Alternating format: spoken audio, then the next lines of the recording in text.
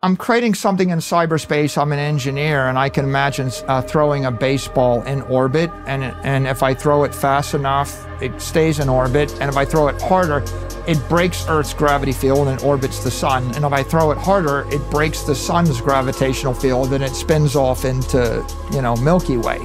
Well, that's what science fiction or engineering teaches you. Fantasy teaches you I can throw the baseball and will it to be a flock of seagulls that land on my head and turn into a pot of gold because so they like me. those are little paradigm revolutions in that fantasy. Because they're frame breaking.